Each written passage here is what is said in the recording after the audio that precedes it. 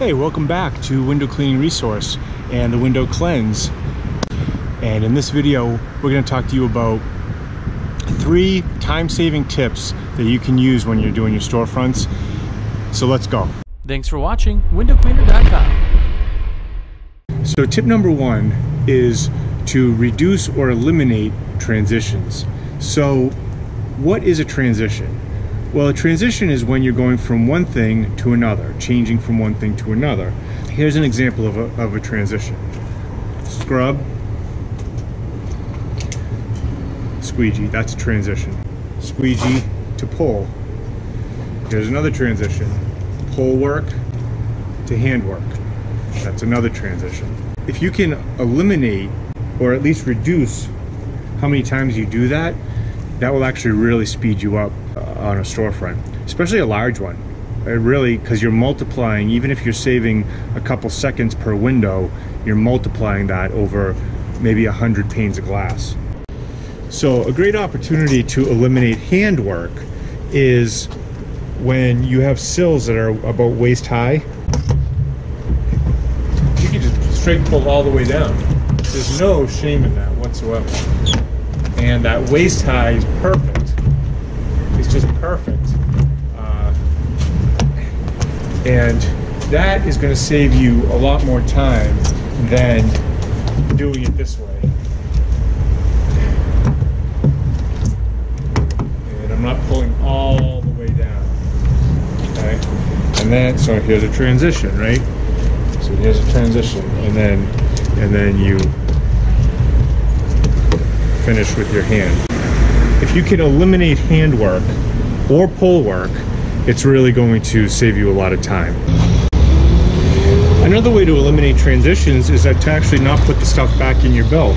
So as you're working, okay, you're working on this window, work your way down, da da da.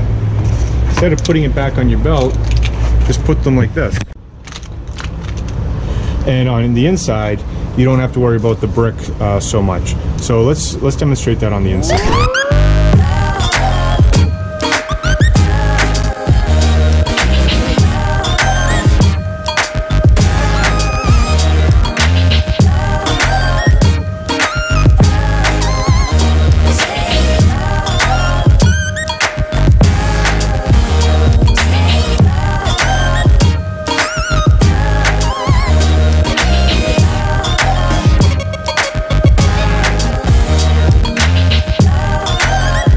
You can see nothing goes back on the belt until the very end of the line.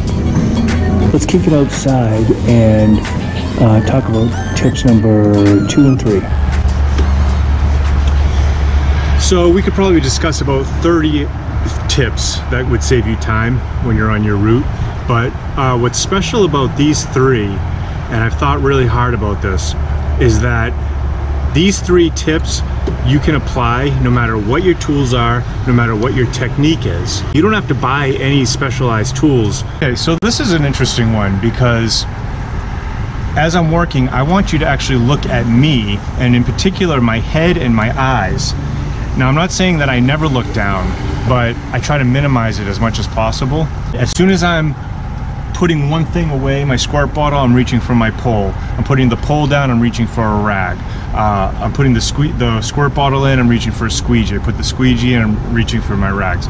Just take notice of that. I want your eyes not so much on the window in this case, but on me.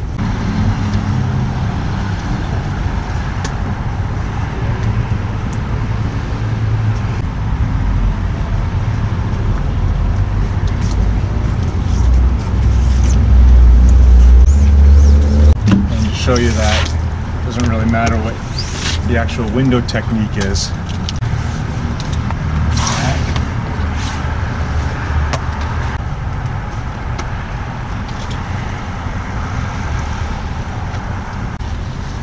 And that goes back like that.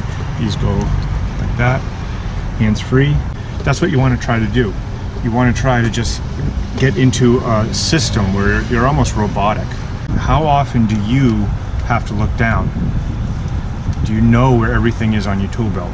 All right, let's go on to number 3. Number 3 is when you're detailing using a 2-rag system to detail. So the rag that leads is going to be your slop rag, and the rag that trails is going to be your finished rag. So you want your trailing rag to be dry.